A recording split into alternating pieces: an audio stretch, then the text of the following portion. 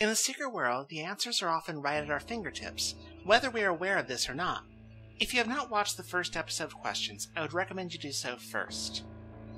In this show, I will provide the answers, to the best of my knowledge, and with currently available information in-game. This will of course involve heavy spoilers, as well as the occasional source outside the main game. I will also try to refrain from speculation, except in a special segment at the end. If you did watch Questions and you played Legend's predecessor, The Secret World, you probably noticed I may have stretched the truth a little.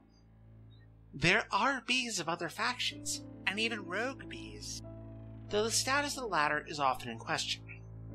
Boone, Carter, Moose, Khalid, Amariu, the Moria Trader, and even Queen Victoria have all been touted as possible bees. However, this episode is not to speculate on any of them. For these rogue bees, at least those that are most likely to be bees, there seems to be a common thread. Carter, Boone, Khalid, Moose, they all talk about receiving recruitment offers from multiple factions, which they've turned down. The thing is, we're never given the opportunity to even turn them down, nor are we approached by more than one recruiter. There seems to be something different about our imbuement from the more naturally occurring bees. In addition, most of them, except Carter, seem to have become bees long before the current wave. As for other factions, we know of at least one bee working for the Council, Lorraine Mallard. Her story is told in the 2015 standalone game, The Park. Spoilers for The Park ahead. The short version is that Lorraine was a single mother with psychic or magical potential, who was tortured to the point of madness by the boogeyman, and tricked into killing her son. After regaining lucidity, she was recruited by the Council, rather than being sent to jail, to take part in a project to create artificial bees by forced bonding. The experiment was only a success in the short term. Although she was successful in bonding with the bee, she proved to be a poor candidate psychologically. She was haunted by the trauma of the events surrounding her recruitment. She became suicidal, but was unable to successfully kill herself. She spent 30 years searching for a solution, a way to end her life, when the bees were unwilling or unable to cooperate. There are things we can learn from this. Number 1, the Council has the ability to capture and keep bees of Gaia.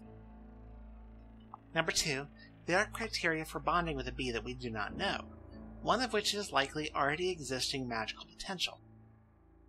Number 3, although forced bonding is possible, humans are not very good at selecting people to bond with bees. The bees themselves do not make mistakes, but humans do. So the Council's current monopoly on bee recruitment must have been a more recent development, probably as a result of the experiments that created Lorraine Mallard.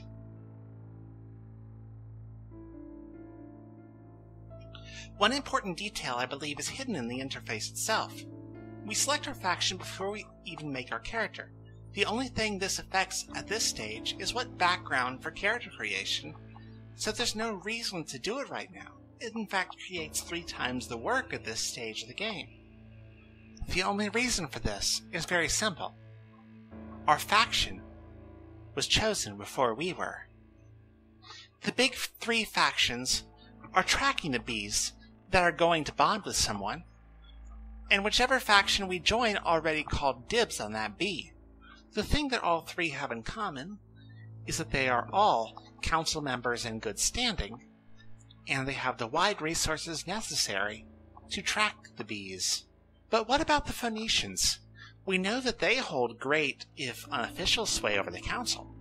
So why can't they just get the council to throw them a few bees now and then? No one will notice, and a few always slip through the cracks. In order to exclude the Phoenicians, bees must follow through official channels. Someone must be giving this information to the council before they ever give it to our faction. Here I enter the realm of pure speculation. The council at some point switched to a catch and release program for bees, or might even be keeping a guiding beehive of sorts so that they can follow them on their way to crawl down our throat. Our gray-eyed recruiters, and note all of our recruiters have gray eyes, Are seers able to track and predict the bees? Perhaps artificially imbued with this ability by the Council. The Council relies on the wide reach of our factions in order to make sure as few slip through the cracks as possible. They received this information from one of the lesser factions, possibly the Druids. This prevents bees from being poached by rogue Council elements, or just from interfaction rivalry, while allowing this minor faction to retain its autonomy. But that's just speculation. Thank you for watching the first episode of Answers. If you have not done so yet, please watch the companion piece, Questions, as well as my other series, I Ate a Bee, an in-character Let's Play following the adventures of Debbie Fish through Secret World Legends. If you enjoyed, please remember to like, share, and subscribe. If you did not enjoy, then this thing's almost 7 minutes long. Why did you sit through it all the way? What are you doing with your life? Are you okay, man? You need someone to talk to? I'm here for you, man. I'm here.